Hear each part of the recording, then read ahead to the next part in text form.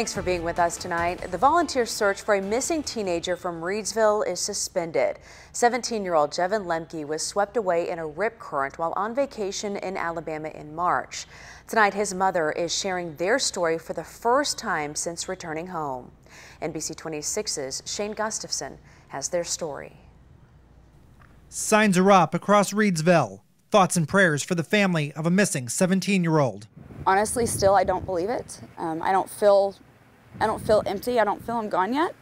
But we didn't think that it would take this long. Jevin Lemke was swept away by a rip current. His mom, Carrie Holton, making a difficult decision to come home Wednesday without her son. I walk into my house and he's everywhere. He's everywhere here in town. He was just a staple in the community. Everybody knows him, and everybody who does know him says that he was respectful. Every time we were with him, it was laughs, and we never stopped smiling. And through all the hard times that he had and I had, we all were there to back each other up. Holton has been in Alabama since her son disappeared, organizing continued search efforts on her own, saying her military experience helps her cope. I was a medic. We prepared ourselves for this. I know what it looks like. I know what the ugliest of death looks like.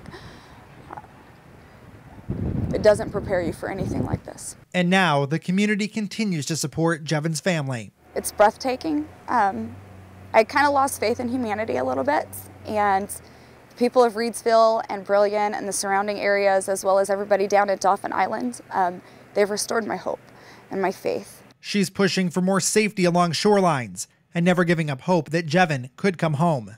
Nobody thinks he gave up. We know Jevin, and he doesn't give up for anything. Miracles happen every day. And until I have some kind of solid proof, I'm not going to give up hope. He's a fighter. Reporting in Reidsville, Shane Gustafson, NBC 26. Tonight, there was a fundraiser at the A&W in Reidsville where 10% of sales went directly to the family.